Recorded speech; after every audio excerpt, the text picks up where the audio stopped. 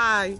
I just wanted to encourage you with my article, Winter Survival Kit. It's on my website, www.zingalix.com. So some tips that I wanted to give you in this counterpart video that goes with the article is reminding you about vitamin D in these cold months. Even though it's March and I wrote that article in November, I think it's still relevant because you can see the fog behind me.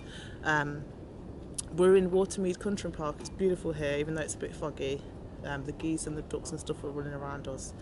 So vitamin D is really excellent, and you can find that in tablets. You get it from the sun, but like I said in my article, the sun isn't around right now. It's kind of gone on a hiatus. So moringa is really good. I'd recommend moringa because moringa has 17 times more vitamin D than milk does, and it has I think it's 4 times more calcium, and it's just rich in everything, rich in iron. Everything, wherever you get your iron, your vitamin D, your calcium, and all those different vitamins and minerals, moringa is going to have it in way times more amount. It's a miracle herb. They use it from healing and curing cancer, helping with the effects of HIV, malnutrition. And the list just goes on and on. I mean, I'm going to do an article focusing on strictly on moringa, but I haven't done that yet, and I will do a video, so look out for that.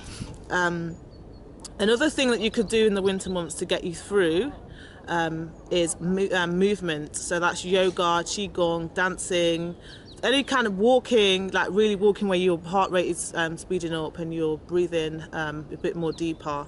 These things are going to help you get through the winter months because they're encouraging your endorphins to start rushing in your bloodstream, and these make you more happy, which leads me on to my next thing. Like some people in the winter months, because the sun's gone, they can become downer, like depressed. So like, what's it called, seasonal affective disorder. So you can use citruses like orange, tangerine, or lemon essential oils with bergamot, which is excellent for raising your spirits and helping you to feel a lot better. You can put that in your bath, just a few drops, on your pillow, on your clothes, in an oil burner, on a light bulb. Just get it diffusing around you in your environment. Eucalyptus is really good as well, getting you through like the snivels. Like my cousin here, Vicky, can't see her, but she's sitting next to me, she's snivelling. My daughter's been snivelling with the flu. A lot of my friends have been having it still, and it's March, I can't believe it. So eucalyptus is really good. You can put that, a lot of you can put that in like hot water and then put a towel over your head and just breathe that in, put it in your bath water, put it on your pillow, on your clothes.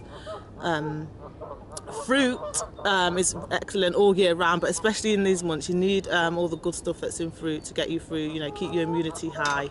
And it's excellent to blend moringa with fruit, just half a teaspoon to half a tablespoon, and just make a smoothie with either water or milk, coconut milk or whatever your alternative milk is.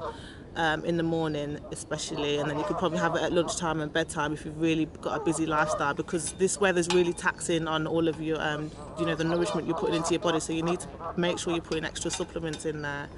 And the last thing I'd say to get you through this winter, even though it's like a dragged out winter, it's March like I keep saying, is sleep. Make sure you're sleeping properly. Sorry, my paper's escaping. Make sure you're sleeping properly. So to encourage you to sleep, I would say lavender. You can put that on your pillow, in your bath, on your clothes, or in a diffuser. Just a few drops. And you can find those at my website along with the article. And I just wanted to show you this my smoothie that I can't live without, green smoothie. You don't have to put moringa in it. You can just put spinach, water, bananas, or whatever your favourite fruit is with some greens. But it is good to just try and add some spirulina, moringa, maca, something to top you up early in the morning to get you going, because I know this kind of weather just makes you just not want to get out of bed.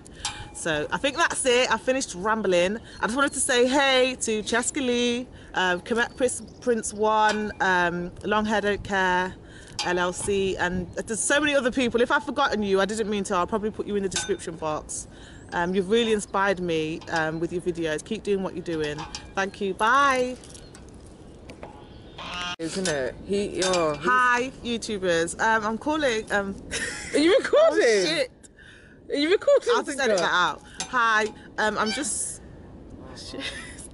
Hey, you know when the camera's on you? Have you got your script? It's here. This is it. Yeah. Just do it. This is gonna end up being bloopers now. Oh.